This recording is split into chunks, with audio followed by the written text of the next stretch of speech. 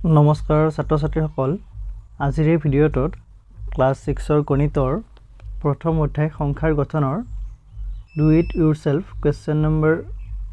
8 টো আলোচনা কৰিম পেজ নম্বৰ 9ত আছে প্ৰশ্নটো আছে তোমাৰ হাউ many digits are there in 10 crores so 10 crores কিমানটা অংক থাকে সুধিছে আমাক তোমালোকে জানা 1 crores তোমাৰ 8টা ডিজিট থাকে তাৰপিছত 10 crores থাকিব 9টা ডিজিট বুজি পাইছা লিখি দিবা মই সাইডতে লিখি দিছো লাইনটো there are 9 digit in 10 crores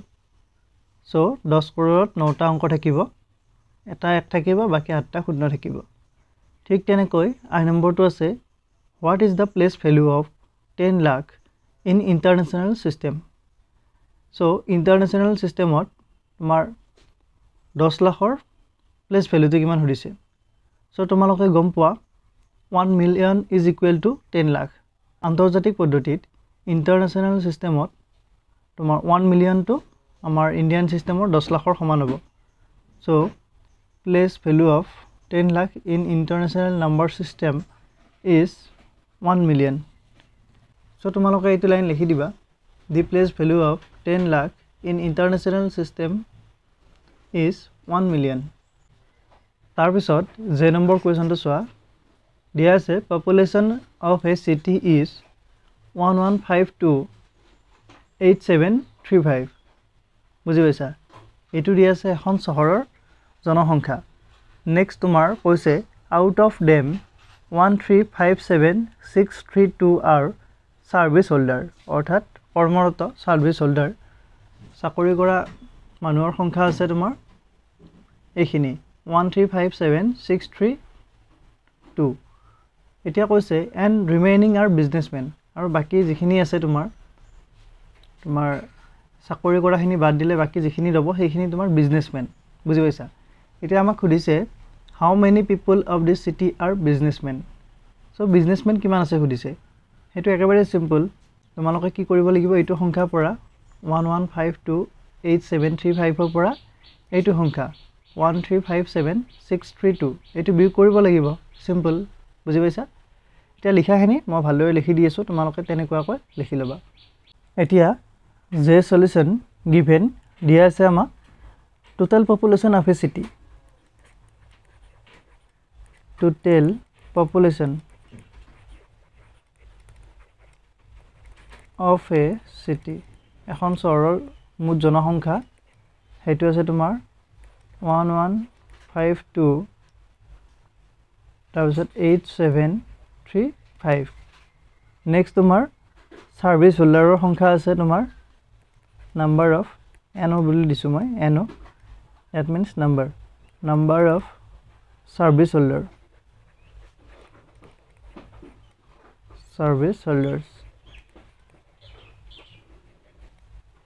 service আছে তোমাৰ এটো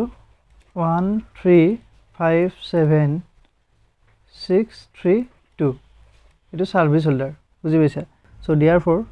the number of businessmen in the city is equal to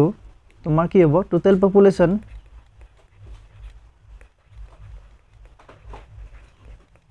population minus তোমার number of service holder বুঝি পাইছা so total population পৰা এটো বিয়োগ কৰিব লাগিব total population আমাক দিয়া আছিল মই লিখি লৈছো ওপৰত 11528735 minus number of service holder 1357632 এটো তোমাৰ আছিল 6 এটা সোৱা এইখিনি বিয়োগ কৰা মই ইয়াতে কৰি দিছো তেতিয়া তোমালোকৰ ওপৰতেলে কৰিবলৈ অলপ সহজ হ'ব ইয়া ধলে অলপ সুবিধা লাগিব পাৰে সোৱা 5 minus 2 3 হ'ব 3 3 গলে 0 তাৰপিছত 7 6 গলে 1 8 7 গলে 1 নেক্সট তোমাৰ 12 5 গলে 7 তাৰপিছত ইয়াত থাকিব তোমাৰ 4 সো 4 3 গলে 1 নেক্সট তোমাৰ 11 1 গলে 10 সো ইজ ইকুৱেল টু এইটো হ'ব তোমাৰ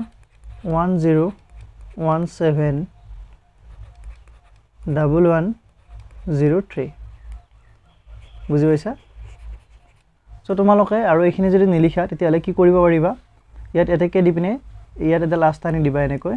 এটা লাষ্ট আনি দিবা দি পিনে দি number of businessmen in the city বুলি দি পিনে ইয়াত ইকুৱেল দিবা দি পিনে ইয়াত ডাইৰেক্ট বিয়োগ কৰি দিবা একেলগে পাই যাবা কিন্তু মই তোমালোকক বুজি পোৱাত সুবিধাৰ বাবে অলপ বেছিকৈ লিখি দিছোঁ সেইখিনিয়ে কথাটো একেটাই আৰু সো যে নম্বৰ এনসাৰটো এইখিনি এতিয়া কে নম্বৰ কোৱেশ্চনটো আলোচনা কৰিম দিয়া আছে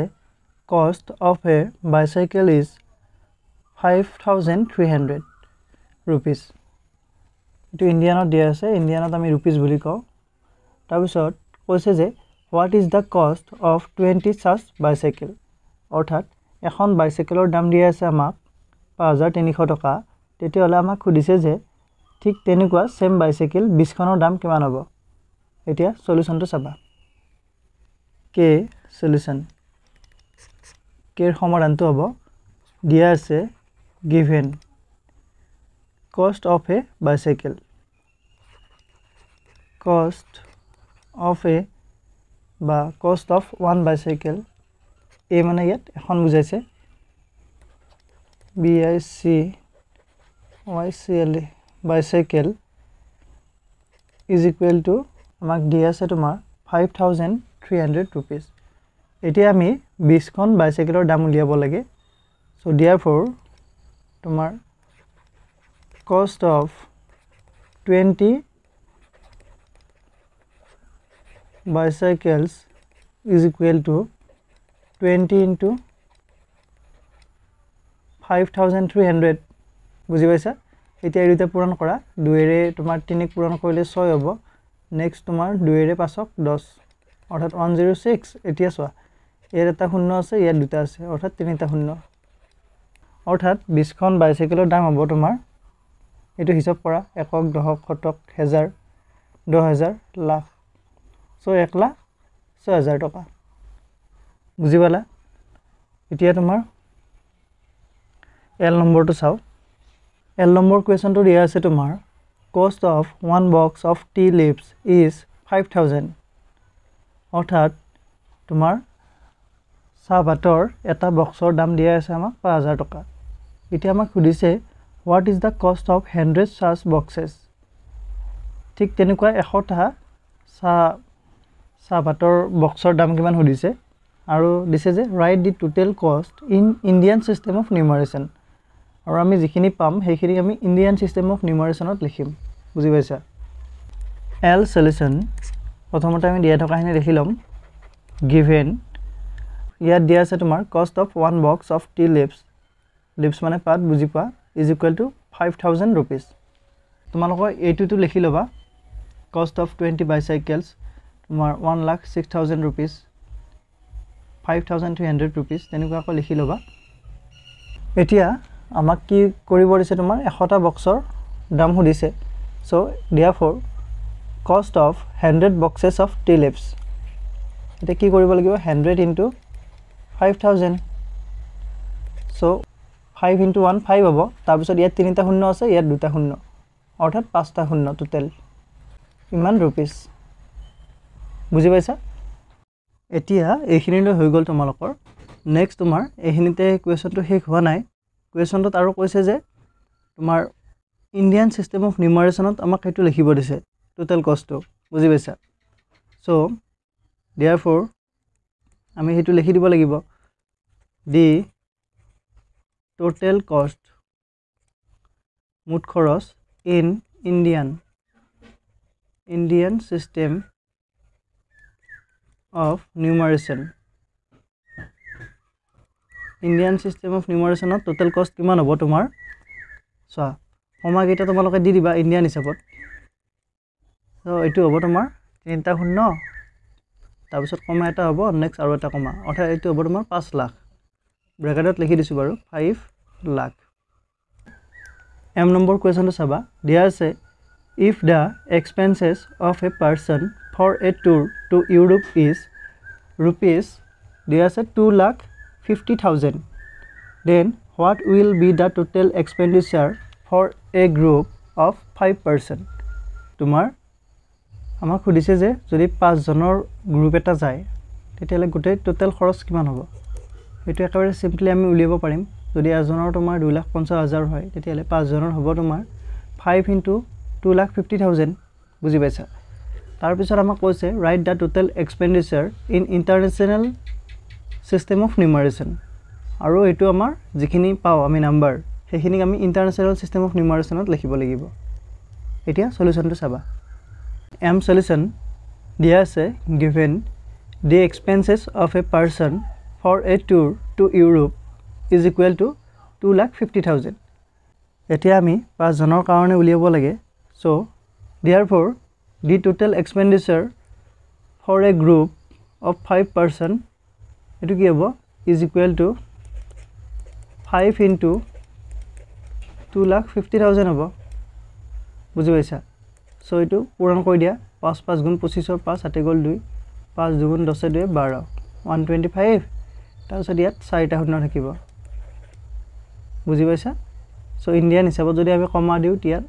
তোমাৰ 3টাৰ পিছত এটা কমা হ'ব নেক্সট 2টাৰ পিছত অৰ্থাৎ 12,50,000 12,50,000 বুজি পাইছা এটো रुपीस আমাক যে এটো रुपीसত দিয়া আছিল আৰু এস এতিয়া আমি 5 জন গ্ৰুপৰ তোমাৰ খৰচটো পাই গলো এতিয়া আমি যিখিনি পালো 12,50,000 এখিনি আমি কিহত লিখিব লাগিব ইন্টাৰনেশ্যনেল সিস্টেম অফ নিউমাৰেচনত লিখিব লাগিব নাও the total expenditure in international system of numeration এটো হ'ব তোমাৰ সোৱা ইন্টাৰনেশ্যনেল সিস্টেমত এটো লিখি দিয়া তোমালোকে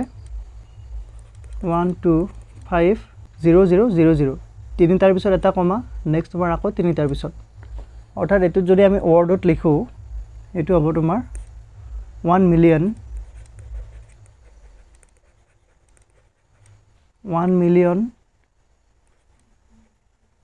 250,000